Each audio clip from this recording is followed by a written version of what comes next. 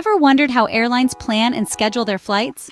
It's a fascinating process that involves a strategic blend of science, economics, and a dash of foresight. At the heart of this process is airline network planning and scheduling, a meticulous procedure which dictates where airlines fly, how frequently they do it, and what type of aircraft they use. This process is far from random. It's a careful balancing act that considers a multitude of factors. Think about it. Customer demand, competition, operational constraints, and the overarching airline strategy are all crucial elements that need to be accounted for. And it's not just about getting from point A to point B.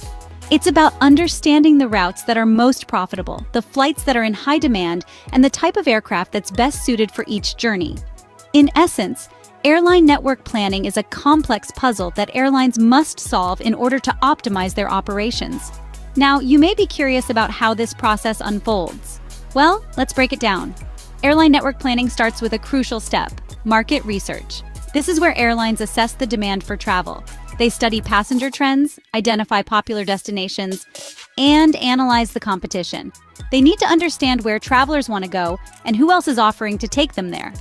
Once they've gathered all this data, they move on to strategic planning. This is the stage where airlines decide which routes to prioritize. It's a delicate balance of meeting customer demand and maximizing profitability. They might focus on popular routes, or perhaps they'll find a niche in underserved markets. Every airline has its own strategy, tailored to their unique strengths and goals. Next comes the scheduling. Airlines need to decide not just where, but when and how often to fly. They have to consider peak travel times, airport slots, and the types of aircraft in their fleet. It's like a giant 3D puzzle where every piece needs to fit perfectly. And lastly, we have iteration. This isn't a one-off process. Airlines must continuously adjust their plans based on changes in the market and operational constraints.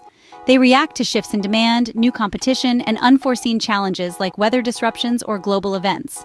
So as you can see, airline network planning is a dynamic process that requires constant adaptation and strategic thinking. It's a fascinating dance of data, strategy, and logistics, all aimed at getting you where you need to go. To summarize, airline network planning and scheduling is an intricate process. It's a balancing act, juggling various factors like flight frequency, aircraft size, and timing, all while adjusting to the ever-changing market dynamics. This meticulous planning isn't just about getting planes in the air. It's a strategic game of chess that shapes an airline's operations and competitive edge. So, the next time you board a flight, remember the strategic planning that went into getting you to your destination.